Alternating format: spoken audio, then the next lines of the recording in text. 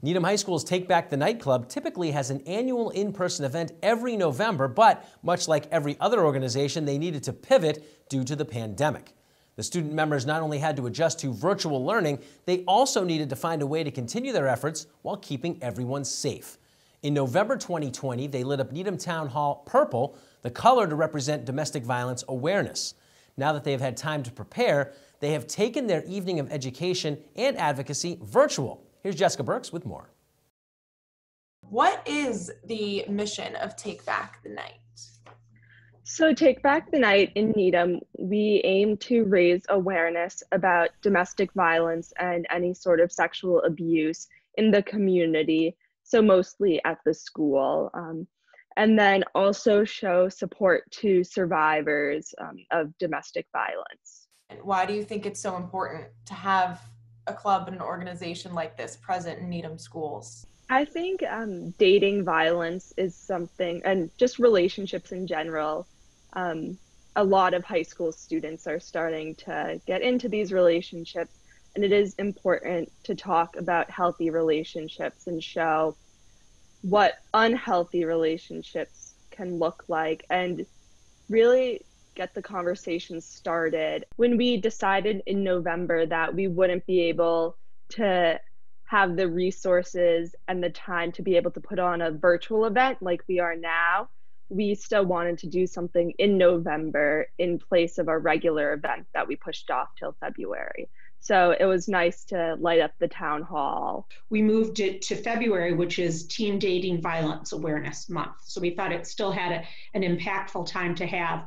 But these students have been so committed, in spite of all of the hurdles and challenges and all of that, to keeping the mission and the message of the club alive and out there, that this idea was something that they jumped on right away.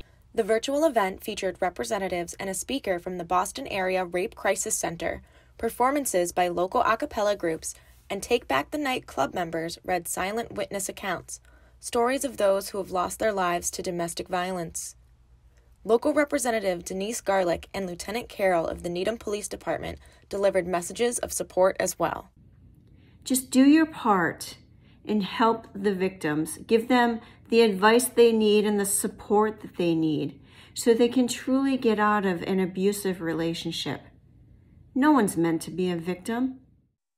When somebody's been silenced, whether permanently or just because they haven't found their voice yet again, I think it behooves those of us that can talk to talk and to show them our support and to show them that they are not forgotten, that they're not invisible, that we as a community expect more of our community, and that we can do a lot more for our community.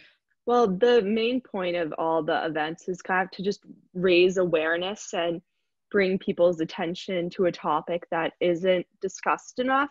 And I'm hoping that people are able to, even over Zoom, get that message and be inspired to continue to educate themselves and educate others on domestic violence and sexual assault.